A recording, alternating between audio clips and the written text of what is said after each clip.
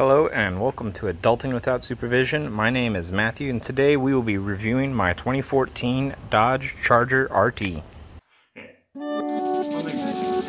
Well, we found the crack. Oh, these are my gutters. Cracks. I was kidding about this match. Hey everybody, it looks pretty simple. Need 2 or 3. Continue making sure that's got a good seal to it. The 2014 Charger RT comes equipped with a 5.7 liter Hemi V8 mated to a 5-speed automatic transmission. 5.7 liter Hemi V8 puts out 370 horsepower and 395 foot-pounds of torque. The 5-speed automatic transmission in the Charger RT, called the NAG 1, has the ability to let you select what gear it goes into by left for downshifting and right for upshifting. And then it also comes equipped with paddle shifters. And to shift it back into drive, you hold it right or upshift and it will slip back into drive. So I've owned my Charger for about 4 years now. I've done a few mods to it. It's been a fun car since day one. Within a month of owning it, I went ahead and got a catback exhaust from Flowmaster. I have a Flow FX catback exhaust from Flowmaster.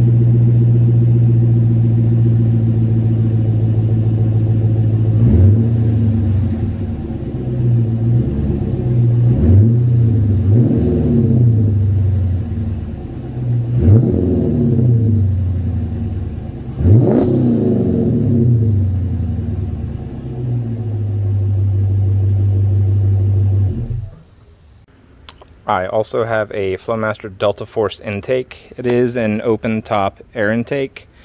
Originally I planned on getting a ram air hood and I didn't see any point in getting a hood with a scoop if it wasn't going to be functional, so I got an open top air intake. If you are not going to go that route, I recommend that you go ahead and get an enclosed air box, as that'll give you better performance. Open top intakes can tend to let hot air in through the top if the seal is not 100%. I also have a set of power stop brakes front and back with carbon fiber brake pads. I also have a set of LED fog lights on my car. They're very bright. I was able to buy them off of Amazon for around $40. Originally they were intended to be put on the Jeep, but Dodge put the same fog lights on a lot of their products for a number of years. So the 2014 Chargers have the same fog lights as the 2018 Jeeps, and the LED lights for Jeeps are a lot cheaper than ones that just say intended for the Charger, but they both fit the Chargers and the Jeeps. Some of the things I've done in the interiors: basic steering wheel cover that I got from O'Reilly's. Off of Amazon, I was able to buy this red trim, and it just slides right in there. You can see from right here that it's basically just pushed into the gap between. It adds a bit to the interior, I think, so I like it very much. And the infotainment center, the Charger has both AM, FM radio, as most vehicles do. It has satellite radio. You have a aux cord and Bluetooth. It does have a disk drive, which, surprisingly enough, if your car is parked, you can slip a DVD in there and watch a movie. The car also has heated seats for both driver and passenger, and to get to the sport mode under the controls tab is right here. So you can turn it on in sport. When sport mode's on, you get a little sport message, and down here It's in green saying sport with a flag.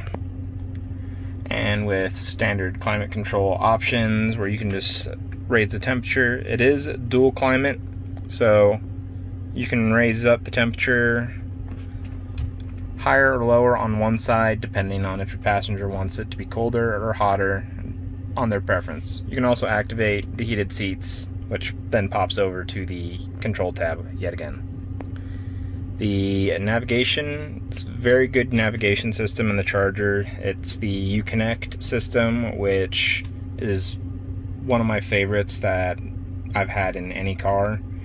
One of the options you can do is you can have more detail, so you can display elevation, which direction you're driving in, the time, how fast you're going, and when you're on a road with a speed limit, it will tell you the speed limit.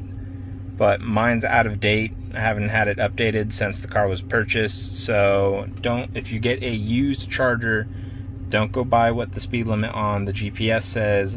Look for the road signs. I've nearly gotten a speeding ticket because the car told me speed limit was 55 on a road when in actuality it was 35.